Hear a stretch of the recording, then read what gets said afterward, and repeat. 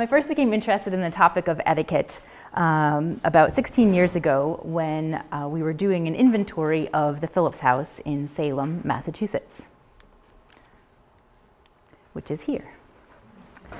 During the inventory, the family didn't like to throw things away, so they kept all of their correspondence, their calling cards, their journals, their diaries, their calendars, their bills, their receipts.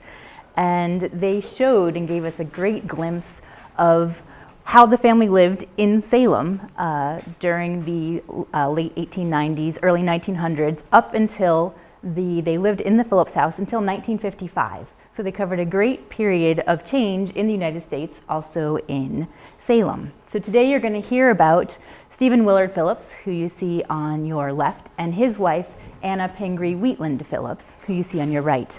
They were both born in the 1870s, which you can imagine. They did not dress in the 1870s like they did in the 1950s, so it was a great period of social change. They started out their lives with horse-drawn carriages, and that's how they made it around from place to place. And these are pictures of the Phillipses' carriages that are there at the house still today. And then they transitioned to the age of the automobile. So you can imagine living through all of that, what a great difference that would make in how fast you could get from one place to another, and also how far you could travel in a day or in a week. They also lived through both world wars, the invention of the telephone, and also television. And life at that time, there was a different set of social standards that they were expected, how they interacted with each other, how they interacted with their friends, and how they interacted with their family. And etiquette, like with fashion and technology, is not a static thing. It changes with times and social expectations. But even some modern 20th century authors today lament the loss of social structure and guidelines for behavior. One book from today, the 1990s, said, "One of the lamentable casualties of the recent social revolution is the daily practice of etiquette. It is not that we no longer live in a world in which every dinner is formal and men are left to smoke their cigars after the meal. I refer instead to a society that places no value on manners, and a society that seems to believe that manners have no place in the order of things. In our changing environment, confusion reigns, and there is no longer a widely accepted standard for public behavior." And how often do we see this when you have cell phones ringing during a lecture, or if people who are concentrating more on their phone conversations than their driving? So that's my gentle reminder. If you have your phone, please put it on silent. I do think that author is going a bit far in saying that their confusion reigns and manners have no place in the order of things. My parents, as I'm sure your parents, taught you how to say please and thank you and how to behave in public. And if you go to the library today, you can find all sorts of books on etiquette. So you have your simple etiquette for dummies. There's etiquette books for men. There's etiquette books for throwing a party. And there's always the classic Emily Post etiquette. And if the Emily Post Institute has even created Etipedia, which is your online etiquette encyclopedia. And this has sections on tech etiquette, as well as etiquette for cell phones, social networking, and texting. So I highly recommend a visit to the Emily Post Etipedia. And they also established National Etiquette Week, which this is always the second week in May, and this year it starts on May 9th. So visit the Emily Post website, and you will find some helpful information for modern day etiquette. These are all topics that Anna Phillips and her husband, Stephen Willard Phillips, would be familiar with, just updated for the times. And Anna would have been expected to know all of this information, and one of the social occasions that Anna attended would be afternoon tea. So afternoon tea came around first in England in around 1840, when Anne, who was the Duchess of Bedford, she was a lady in waiting to Queen Victoria, requested that light sandwiches be brought to her in the late afternoon because she had a sinking feeling to the long time between the luncheon and the dinner hours. So she began to invite others to join her for her afternoon snack, and the tradition spread. In England, tea time's usually around 4 o'clock. However, in the United States, it can be anywhere between 3 p.m. and 5 p.m., depending on when the family had dinner. By the late 1880s and 1890s, afternoon tea in the States is a full-blown social occasion. There's special tea gowns, there's tea services, there's specific etiquette books that are published that give you advice on how to behave at a tea, how to host tea, how to serve a tea, and pretty much they all emphasize that conversation should be kept light and ladylike. It should include some small sandwiches, scones, sweets, and of course, tea. So here's a photo of Anna. She's here with the lovely flowered hat with her friends at a garden partying tea. And you can see they have musical instruments, their tea's over in the corner, and then a poor little younger brother off sitting in the side who does not look quite enthused to be attending the afternoon tea with his sister. So it should include, when you're attending a tea, you should see a tiered tray. You have your savories first, your scones next, and your sweets last. And they're generally placed on the tiered tray in that order. So you have some, this is a very hearty tea I attended in Vermont. There are some very hearty sandwiches in the bottom, but scones in the middle and the sweets on the top.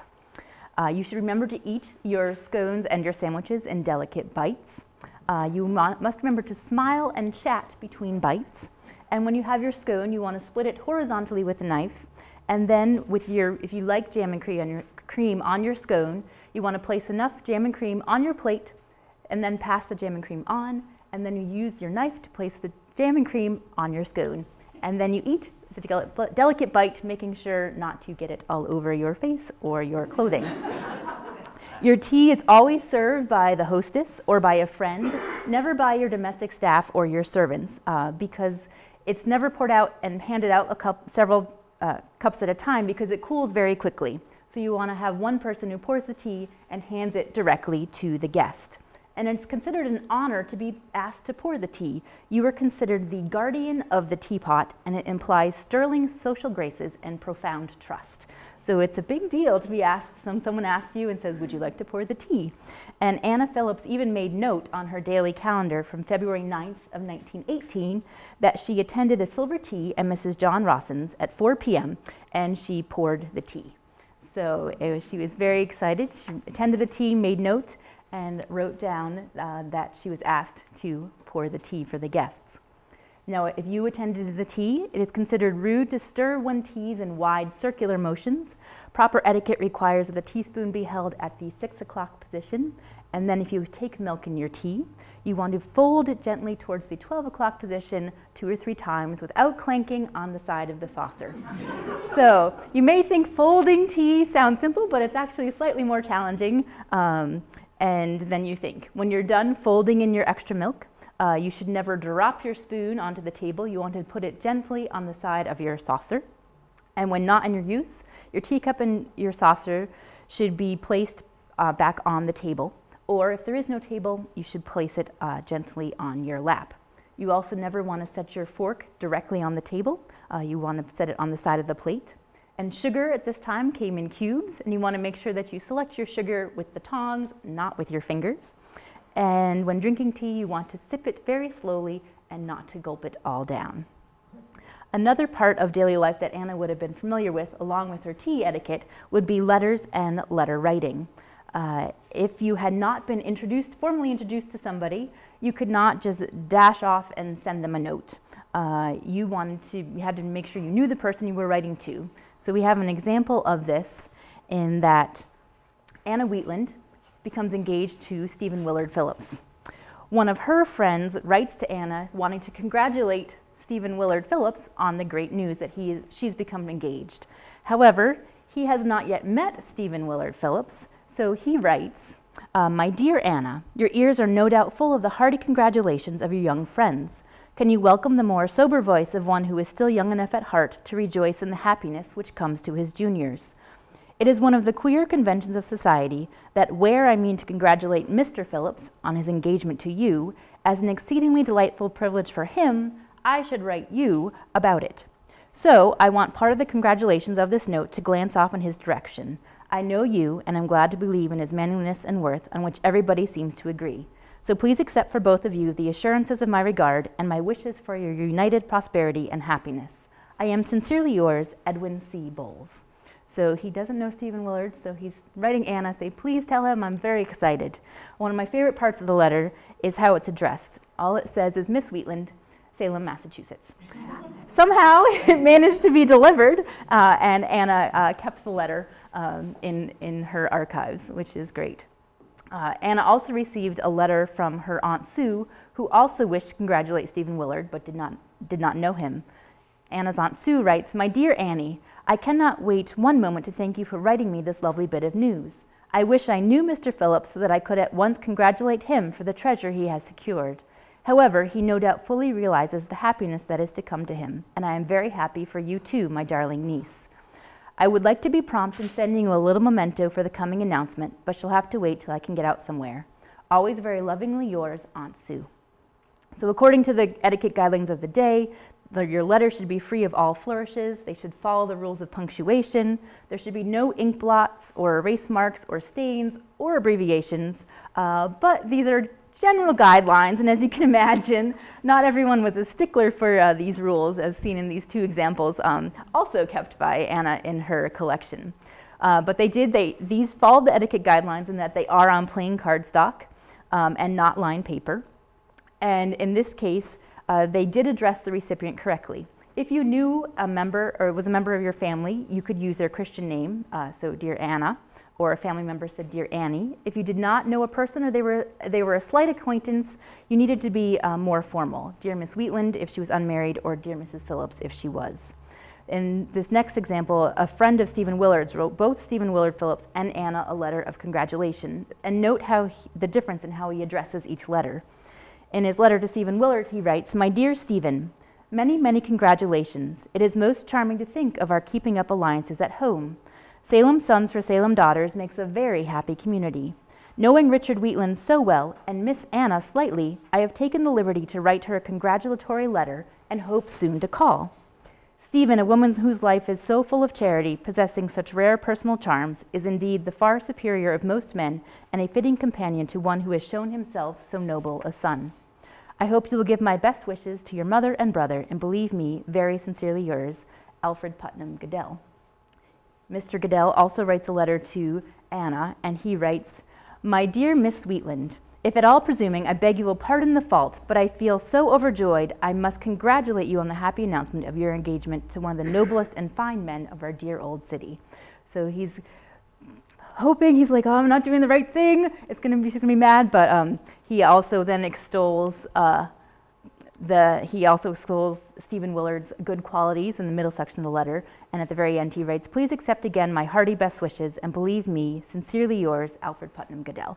He has lovely handwriting and follows all the rules of punctuation. And to assist people with writing letters, the American Manifold Writing Paper Company published a booklet entitled Useful Information for People Who Write Letters. Anna purchased a copy of this book and even embroidered a cover for the book which she kept in her desk.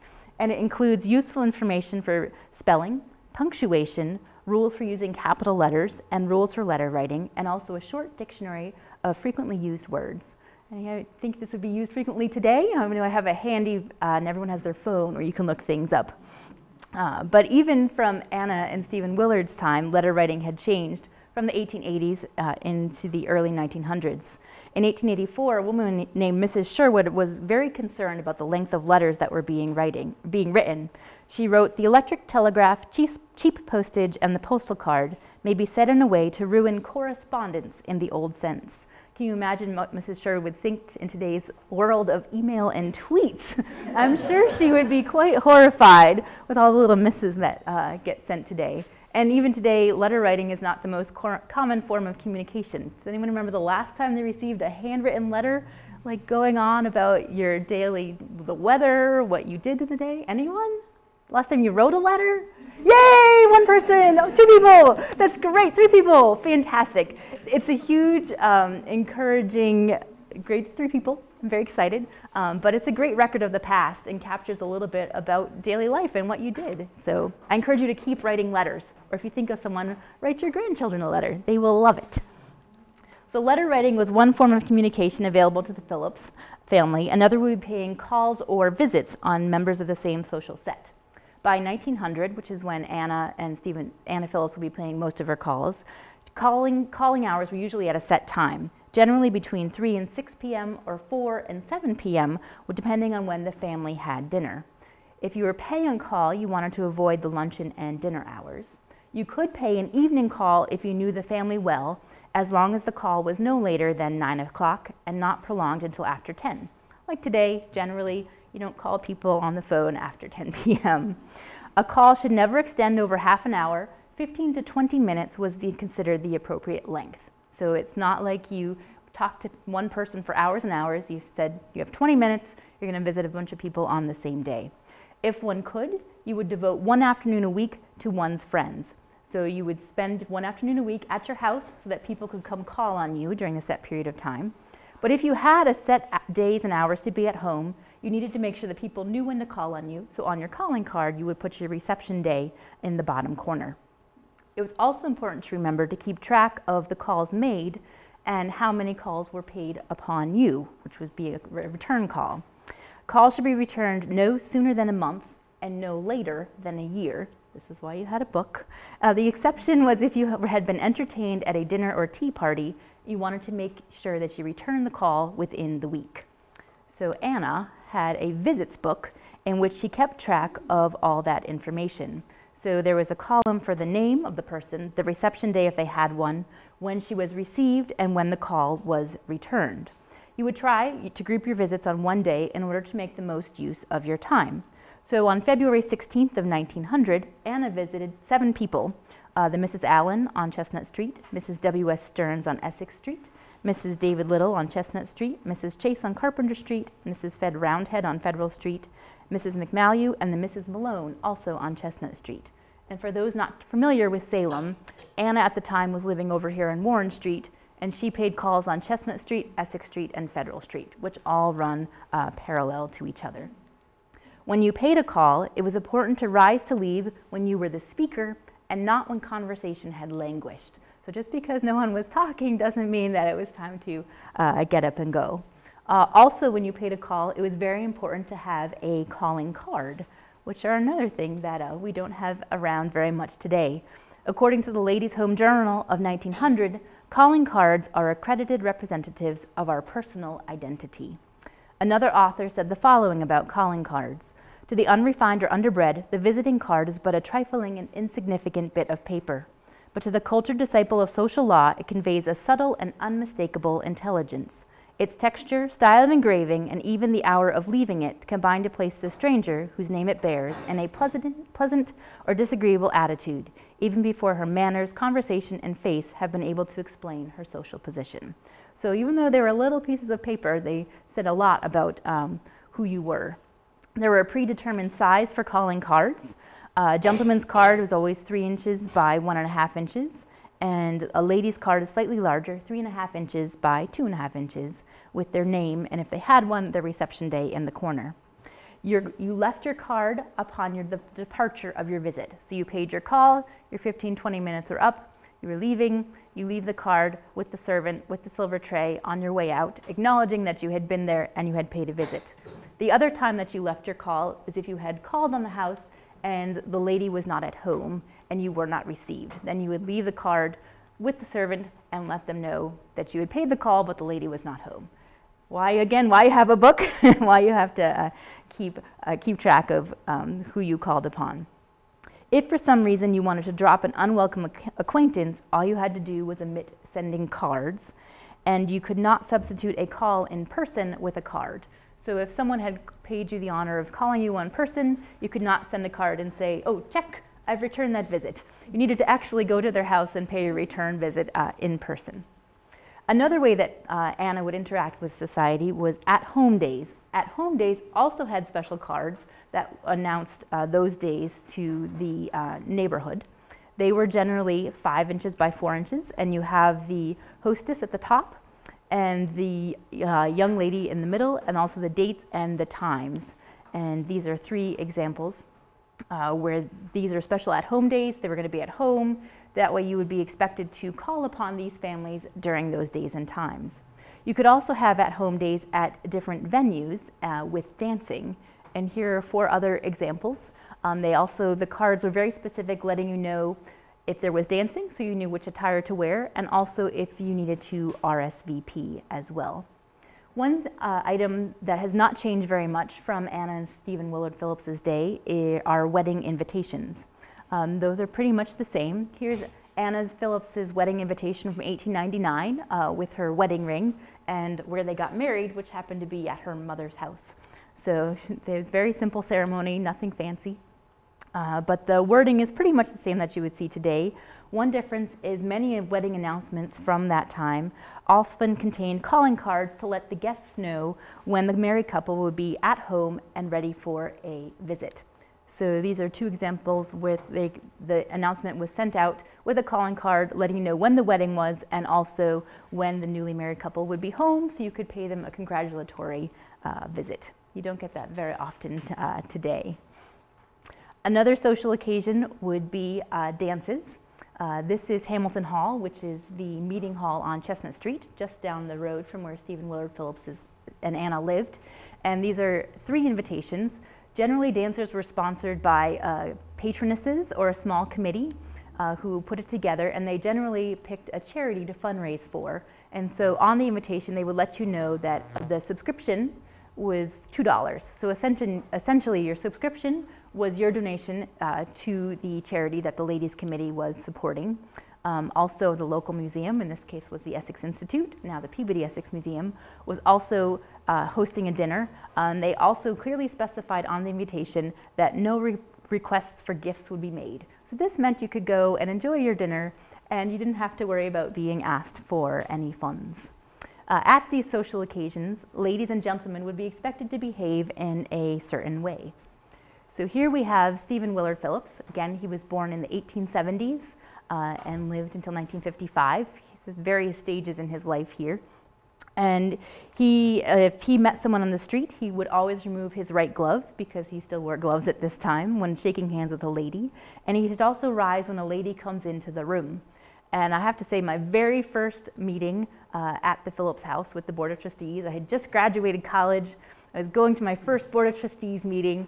I walked in and all the gentlemen, our board was all gentlemen, they were all seated. They all stood up as soon as I walked in. I was like, wow, what's going on? So it still exists today, which was pretty fantastic. They pulled up my chair and we continued on with the meeting. But Stephen Willard would have been very familiar with that, and that ladies come into the room, the gentleman, if seated, would stand up. He would also open the door for the lady to enter first. And when walking, he should not have his hands in his pocket, but he should carry a cane or a stick. He would also raise his hat to persons that he is acquainted with if he passes them on the street. Not too many hats nowadays. But he should also know how to fence, box, ride, shoot, swim, carry himself gracefully, and most importantly, dance. So there was a lot expected of gentlemen at this time. And even young Stevie Phillips, who you see here in the bottom left, was given weekly dancing lessons and carpentry lessons in order to create a well-rounded young man. His mother writes Stevie a letter in 1920. Stevie is 13 and he's away at Milton Academy. So here's Anna, and she's writing Stevie. She's like, "Dear Stevie, I am sending you by the same mail a pair of white gloves which you must take to dancing school with you. They are the best I could get in Salem and I hope they will fit. Be sure when you go to dancing school to put on a clean shirt and collar and clean stockings and a new necktie and your blue suit. Take your slippers in your pocket and wear your shoes and rubbers if it rains. I shall not send up for you on Saturday unless you telephone me to come. Do try and brace up in your lessons. Your loving mother, Anna P. Phillips." So you give a sense of what Stevie had to wear to dancing lessons and also that he was taking dancing lessons. A few years later, Stevie is now 16. Here's Stevie. He's still at Milton Academy. It's 1924. And he's writing, "Dear Mother, I went to the dance. At first I thought my shoes would bind my sore heel, but Shaw brought me a pair of Great and Uptons, and they were quite large enough. I liked it better than last year. I'm sorry this ink is so bad. It is somewhat diluted and is floating on mercury. So I can't think of anything else to write now. From your loving son, Stephen Phillips." They're always very formal in all of their letters. They're always signed with their full name. And we're going to have one more example, and that's poor Stevie. Even his father, Stephen Willard, takes time to remind his son about the proper attire. Stevie is now 17, and his father is writing him, Dear Stevie, I am writing you to be sure and remember to bring back all your clothes that you will need during the holidays. Be sure and bring back your tuck suit and your shirts, your studs and collar buttons, and black ties that go with it, as you will have probably several parties to go to. Then be sure you bring in home enough of your heavy things, your rubbers, your heavy sweaters, and thick vests, and above all, don't forget your fur coat and your stocking cap, which you will need for riding. Try not to forget any of these things and look over the list carefully when you are packing up. Get your bag packed if you can the night before and fold your tux suit carefully. Affectionately, Stephen W. Phillips. So here's Stevie in his fur coat and his hat. So he must have followed his father's directions and remembered to bring all of his clothing home from Milton back to Salem. So there was a lot of trunks in those days. It's not like you have a small overnight bag. You needed a lot of luggage and large cars at this point to transport you back and forth. And even young Stevie Phillips was concerned about etiquette. In his address calendar book from 1925, he's now 18 and he's at Harvard, he made notes about the proper way to behave. He wrote, when walking with a girl on the sidewalk, always take the curb. They would prefer taxi cabs to walking. Start early, then you may be on time, and at certain places such as hotel lobbies, men should go first. Be well posted on pertinent subjects, no more than your girl. Those were his, if Stevie has horrible handwriting, but those are all of his notes on how to behave.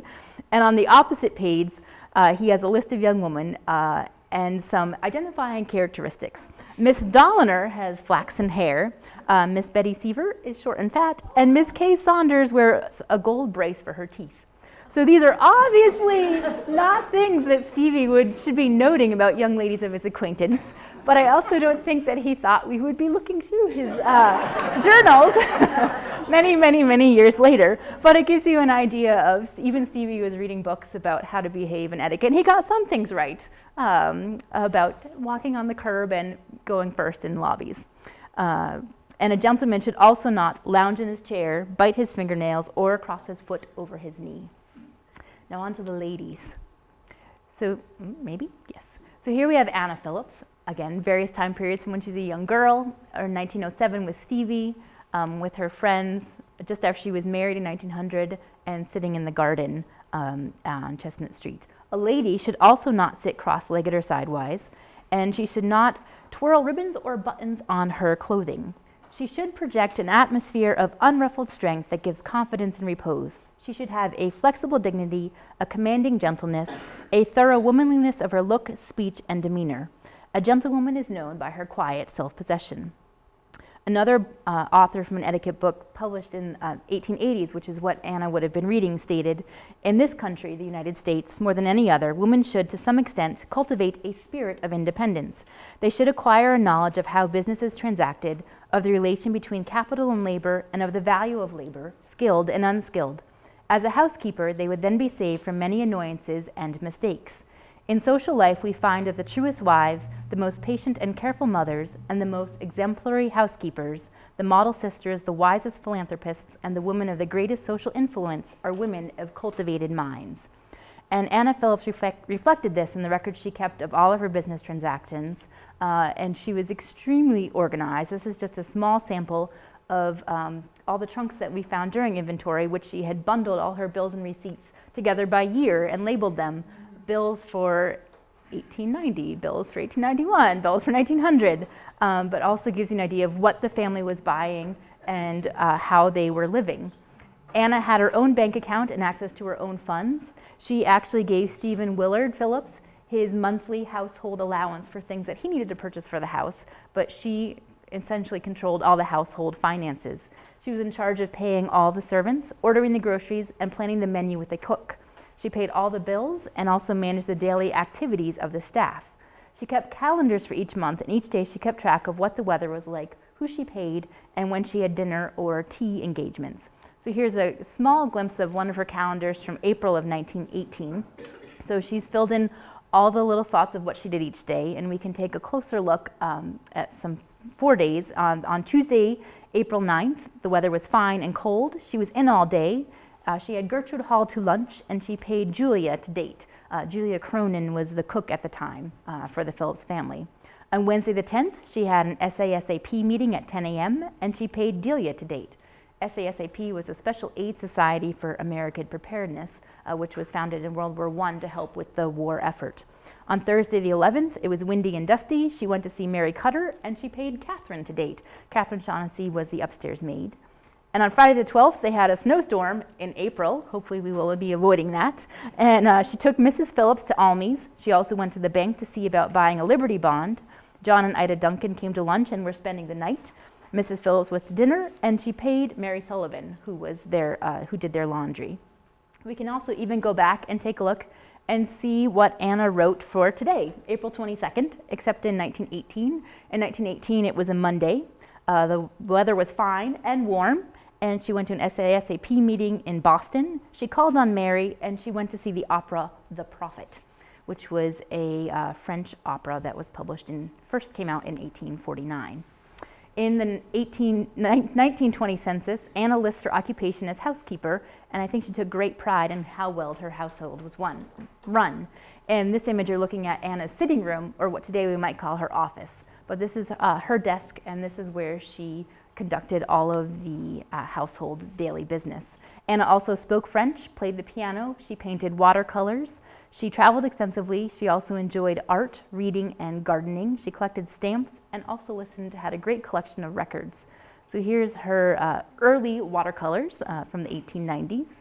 She also kept a list of all the books that she read. So there is poetry, there's fiction, there's nonfiction. She was an avid gardener and planned out the formal gardens that were right next to the Phillips house. So she has many garden catalogs and seed orders. She also was an avid stamp collector. We have books and books and albums of stamps, and you can see on this letter she wrote, "Stamp, keep." So it was a stamp, a very important stamp that she wanted to keep, which we did. And also her list of records that she had in her collection, mostly opera and classical. And also Anna was a member of the Thread and Needle Society, which was a local sewing circle in Salem. Also the National Society of the Colonial Dames, the Salem Female Charitable Society, and as I mentioned before, the Special Aid Society for American Preparedness. So in addition to all of those activities, Anna also managed the domestic staff and supplied all of their vacuums and carpet sweepers and cooking utensils. And with the staff, the staff were expected to behave in a certain way, and Anna was expected to treat them in a certain way. One book from 1920 stated, "Courtesy exacts courtesy, and it is extremely vulgar for a mistress or master to give orders to servants in a cross, peremptory, or domineering tone or manner. A pleasant voice and amiable look in addressing them are marks not only of kindness, but of good breeding in an employer." The Phillipses had 5 staff members. They had a chauffeur named Patrick O'Hara, an outdoor man named Connie Flynn, and 3 female servants. You had Julia the cook, Bridget Durgan, who also a later cook, Catherine Shaughnessy, who was the upstairs maid, and Stevie's nursemaid, and Delia Cowley, who was their waitress. All 3 female servants lived in the house on the 3rd floor. This is one of the servants' room at the Phillips house. Unlike what you see in Downton Abbey, at the Phillips house, the servants ate the same meal that the Phillipses ate. It wasn't quite as formal as that. They had Thursday and Sunday afternoons off, and they also attended Mass on Sundays. They had, this was the kitchen at the Phillips house where the servants worked, and this was their space. We had a granddaughter of Delia Cowley come to visit, who remembers visiting her great aunt in the 1920s after school, and that when Mr. and Mrs. Phillips came to talk to the staff, they would stand in the doorway of the kitchen and have a conversation, but the kitchen was the space for the servants to have their guests and their own space. According to if you want to secure good service, you would also want to treat your staff with the consideration that one would expect to receive were the positions reversed, never forgetting that your staff are fellow mortals and not machines. And the Phillipses must have been very agreeable employers to work for, because 3 of their staff members worked for them for more than 25 years. So it's a great sort of insight on the relationship between the Phillipses and their domestic staff. Neatness and good and respectful manners and faithfulness are all qualities of a good servant, and if the servant was discontented, it was better to leave than to upset the household with complaints and criticisms. A good servant is never awkward. They never let any article drop, and they should deposit their plates, glasses, knives, forks, and spoons noiselessly. They should walk lightly and never slam the doors, and neatness is indispensable. A slovenly and inattentive servant betrays a slovenly household. So here are pictures of 3 of the Phillips staff members, Catherine Shaughnessy, Patrick O'Hara, and Lena, who was Stevie's first nursemaid when he was a little boy. And domestic staff are also mentioned in letters between Stephen Willard Phillips and Anna. The family spent most summers up in New London, New Hampshire, and then they would come back to Salem for the fall. So here's their little house in New London, and Stephen Willard is writing Anna to tell her that he's gotten back down to Salem. He writes, "Dear Annie, I got down safely yesterday afternoon. Everything is all right at home, and the house is well aired and dried. The parlor is all clean and ready to put down the rugs as soon as you are ready to come down. I had Connie take out the big rugs in yours and Stevie's room and clean them. I think the house will be all right when you get back. Your trunk has come and I unpacked it, and Caddy took out your things as you told her. Affectionately, Stephen Willard Phillips." In addition to unpacking and cleaning rugs, domestic staff would also be expected to help when the Phillips had a large luncheon or dinner party. So dinner is the principal meal of the day, and the object of the dinner party is not to make a display of the fine table furniture or too elaborate cookery, but to promote agreeable social intercourse and conversation among friends. According to etiquette books of the day, invitations to dinner should be sent about 2 to 3 weeks in advance. However, most of the cases in the Phillips collection, they're about a week and a half to 2 weeks in advance. Upon receiving the invitation, you as a guest should reply within 24 hours in order to be courteous to your hosts. And here's an example of an invitation written by Anna to Stephen Willard before they were engaged. She writes, "My dear Mr. Phillips, will you give me the pleasure of dining with us on Thursday, December 19th at 6:30 o'clock? Believe me, very truly, Anna P. Wheatland, December the 12th. So, very short and sweet, nothing formal. Another invitation is, "Dear Mr. Phillips, will you and your brother dine with us next Monday evening at 7 o'clock, very informally indeed. I take it for granted that you are both going to the assembly that evening, and we can all go from here. Even if you are not going to the party, we shall hope to see you both. We expect to have Miss Hedge from Plymouth staying with us then, and we should like so much to have you meet her. Hoping you have no other engagement, and that we shall surely have the pleasure of seeing you and your brother, I am very sincerely, Mary R. Robinson." If you are hosting a dinner party, you cannot invite a gentleman without their wives. The host and hostess should also make sure they invite a balanced number of talkers and listeners so that there is a balanced conversation. So you don't want to have all listeners and no conversation. The number of people to invite should be no less than 6 and no more than 12. For a dinner for 6, you should always have 2 servants to serve the meal. As a guest, you should be punctual. A hostess should only wait 15 minutes for a tardy guest. Punctuality for the guest is an obligation. As a guest, if you arrive for dinner, you would enter the front door and be escorted into the parlor. When dinner was announced, the host or hostess would leave the host would leave the parlor first, escorting the eldest lady or the greatest stranger. The hostess would leave the party last, with the greatest stranger or with the person she wished to place in the seat of honor. Husbands should not escort their wives, and brothers should not escort their sisters. You have to keep this all straight. Generally, the hostess was the one responsible for keeping the conversational ball rolling. However, we have first-hand accounts that Stephen Willard Phillips would begin each dinner with a brief lecture on the topic of his choosing. And some of his lecture topics included the wreck of the Wager, the Pacific Islands, and the reaction to the war, the mutiny of the ship Globe of Nantucket in 1824, the North Church of Salem, Massachusetts, Captain Cook and his exploration of the South Seas, or remarks on the history of navigation. Stephen Willard Phillips was very fascinated with maritime history, but my personal favorite are the 5 fully typed pages of remarks that Stephen Willard Phillips gave on Thanksgiving dinner on November 28th of 1940. Expounding the history of Thanksgiving dinner at the Phillips family, all the past dinners, what they ate, and what the day was all about. So Stephen Willard was the chatty one in this case. The dining room air should be fresh and the temperature agreeable. There should be no dust on the furniture and nothing should be askew.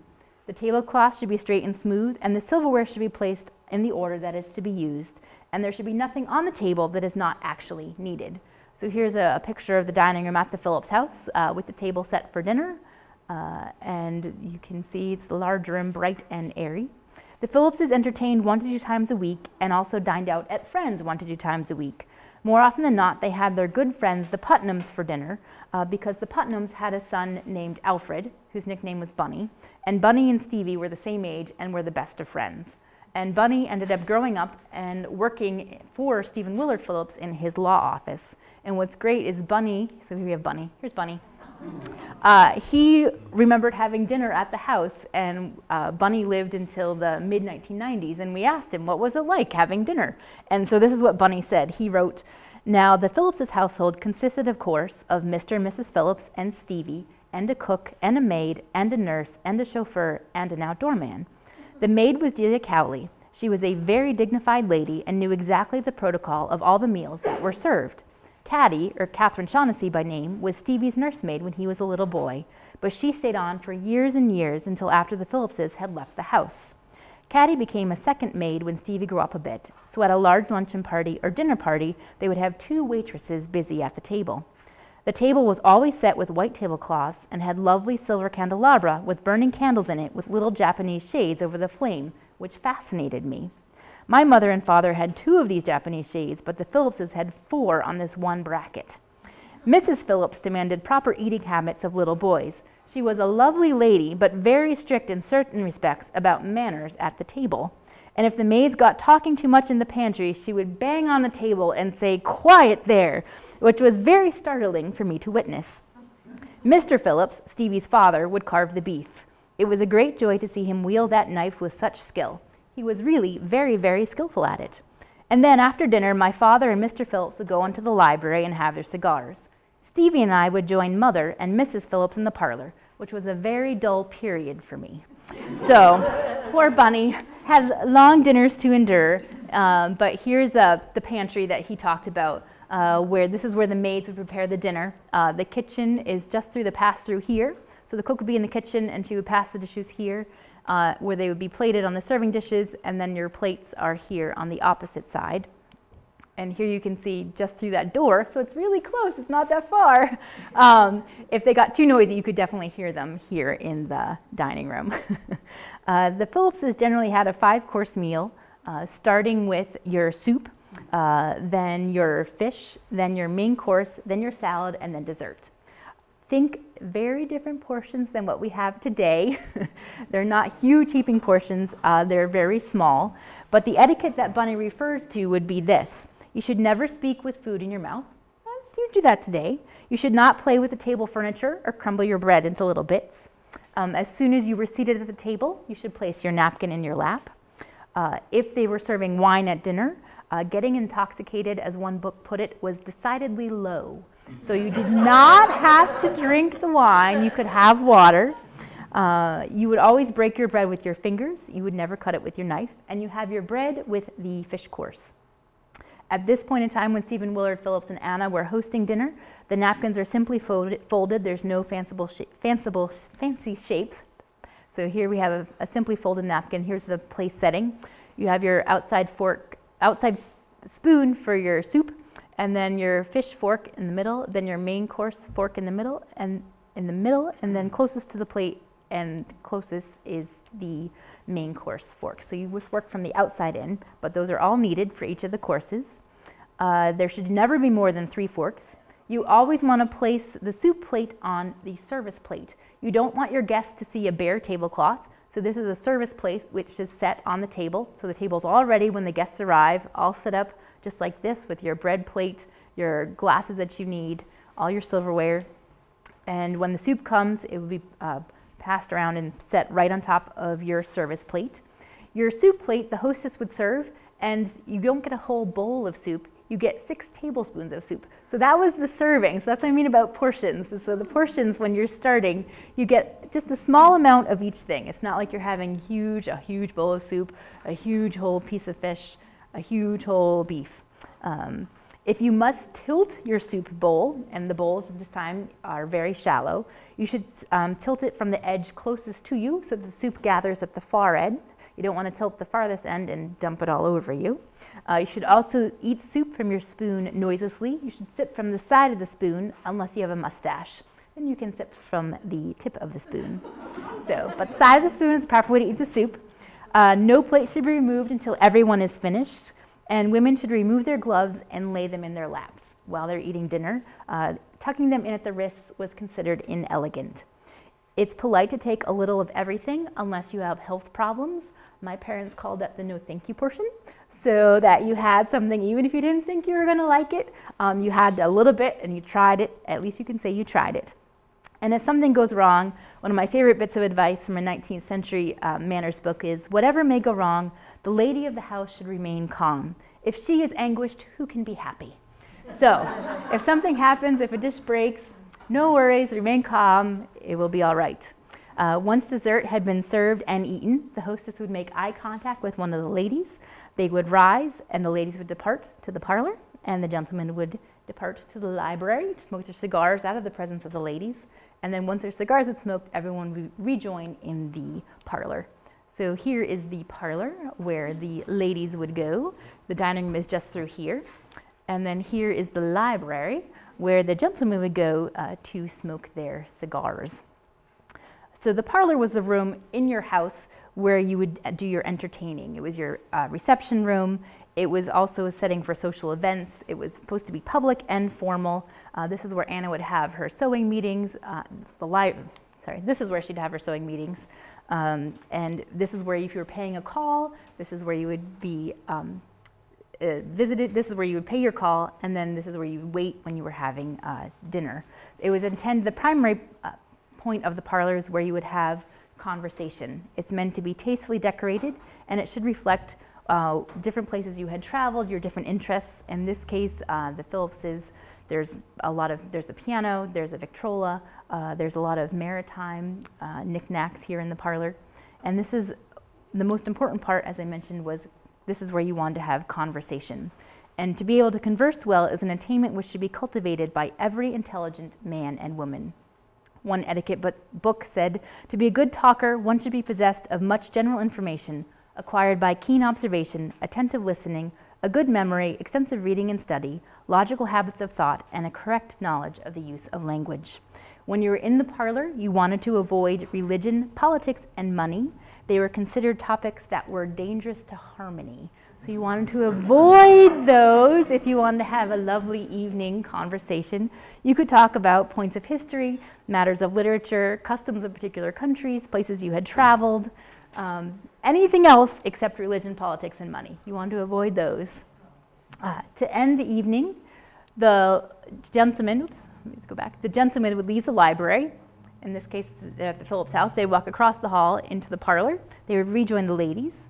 The one lady would rise and say goodbye or goodnight. The hostess would rise and shake their hand. Then they would leave out the front door. This is the front door of Chestnut Street. And then they would leave where their chauffeur would be waiting. Here's the Phillips house. They would leave, their chauffeur would be waiting to take them home and escort them back to their own homes for the evening. And there were two forms of farewell. There was goodbye and good night. And with that, I would like to thank you all for listening. I'm happy to answer any questions that you may have about the Phillips house, about etiquette in general. And thank you to Janice for asking me to come. But that is my presentation for the evening, but I'm happy to answer any questions.